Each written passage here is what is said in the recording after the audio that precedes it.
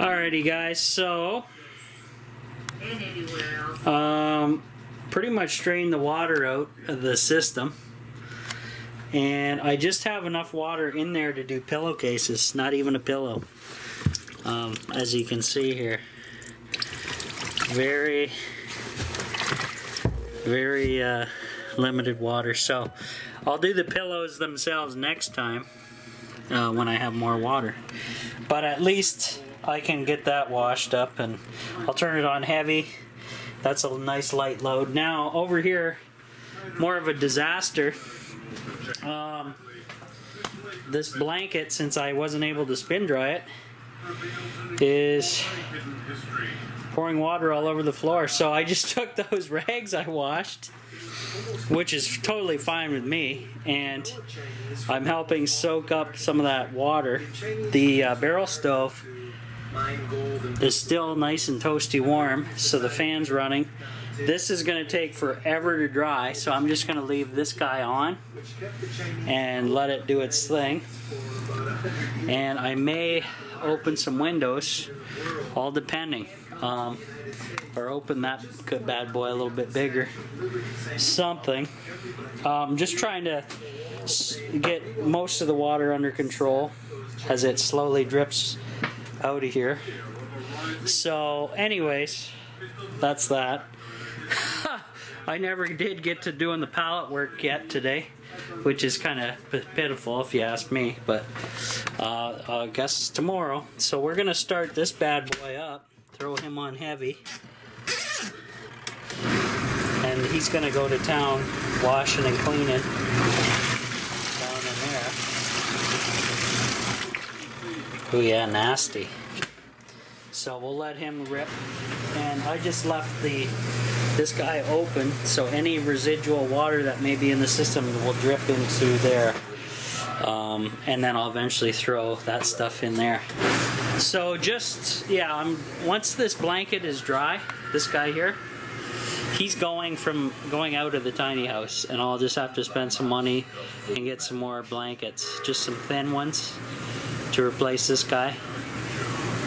2 to 4, whatever, if I get a good deal. I'm sure somebody's got something on. But anyways, that's the only piece of clothing, or not clothing, but material that I can't properly dry. So I got to be careful, selective of what I actually use in this system. Because I don't make enough money here on YouTube to allow me to buy conventional high-efficiency washer dryer setup. So you're seeing what I'm using here, guys. It is what it is. But I get by. I get by okay.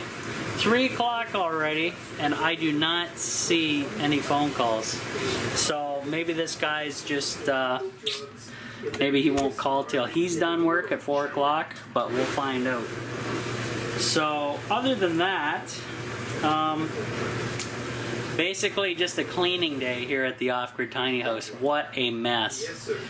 And there's going to be more of those to come, because I got lots more work to do to finish out these windows properly, and it's going to be fun, if you ask me.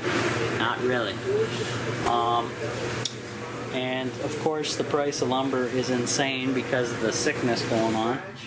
So yeah, just cray guys.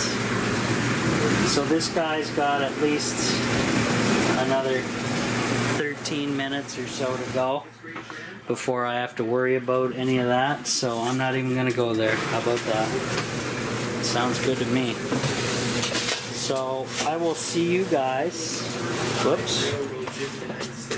Yeah, my pillows definitely need washing. Dirt and dust on there. I'll have to wait till the next big rainfall, guys. That's the way it is. But at least we know this guy works well, and got to try it out. So that's pretty sweet. Alright guys, I gotta show you something. This is crazy. Take a look. Can you see that? 우리나라 한반도 You guys can see that, right?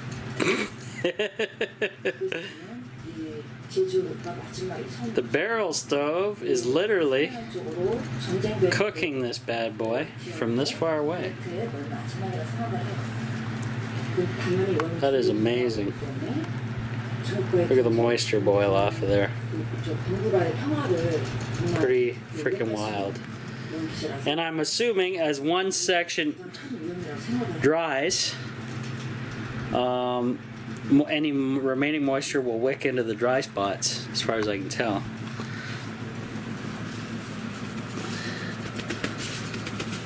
That's pretty crazy, guys. Look at that. This is the center of an empire that never speaks its name. It's definitely not warm. Well, it is warm, but not to the point where you got to worry about it. Pretty crazy. But I gotta run this. I just loaded the rest of that scrap paper up in here that I had. No lumber whatsoever, other than just the leftover remnants that were in there. And yeah, that's just fine and dandy with me. Windows open as well. So this is literally cooking this giant blanket dry, which is, and you can see the dry spots starting there. So it's a very sophisticated and effective system. Huh. Let's feel those dry spots. Oh yeah, warm.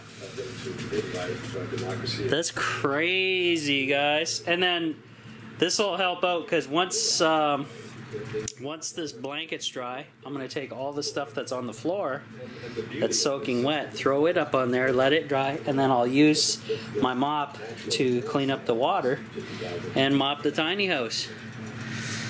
So unfortunately, I'm donating that to my parents. I already got off the phone with them. They called to see what was going on, and I said, yeah, I'm just over here cleaning and doing my thing.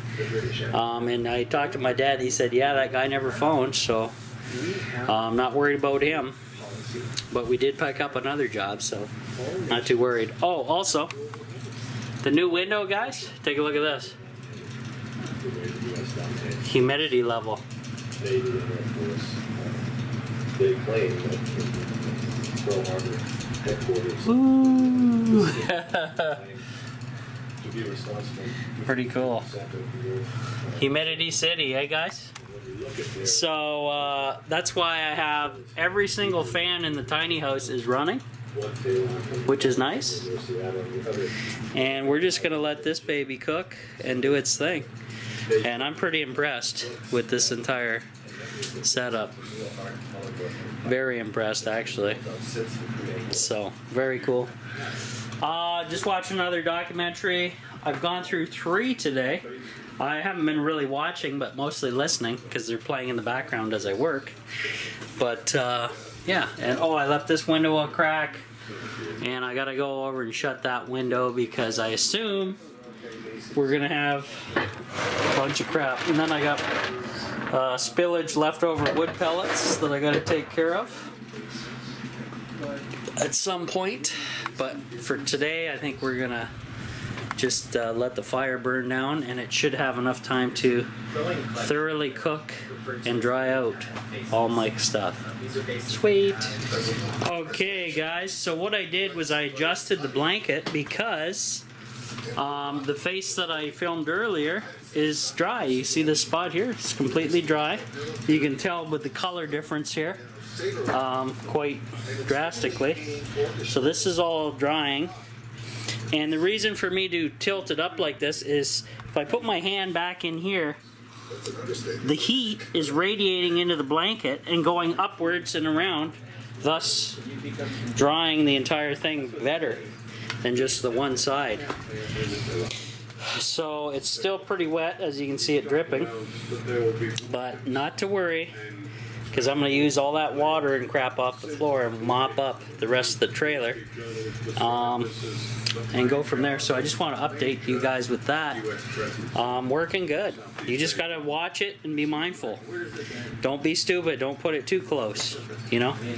And the barrel stove before it starts. is kind of on its way down now, so I don't have to load this again because it should have enough just to finish this blanket off and go from there.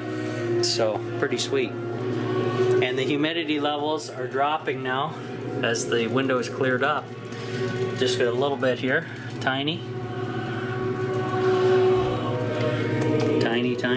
yeah. So not too shabby, guys. So combination with the heat and all the fans on, we're getting her dried out in here, and we're adding humidity and taking humidity out of the air at the same time. So pretty much all set with the laundry. It's now, I'm gonna turn this down. It's now 4 o'clock and 61% humidity in here now. 71.9 degrees Fahrenheit, pretty comfortable, or 21.6, and it's about 50 out. So yeah, pretty friggin' happy with the setup. Let's check out the solar. Everything's still on.